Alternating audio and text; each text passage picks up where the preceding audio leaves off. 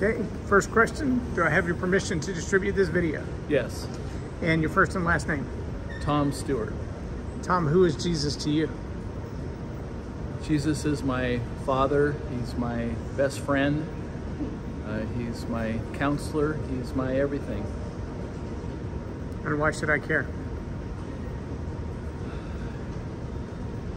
My brother and I were sexually abused by our Boy Scout leader for a decade, several times at gunpoint.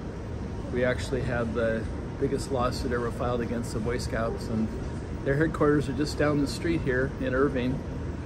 And it led to almost 100,000 victims coming forward in 2020.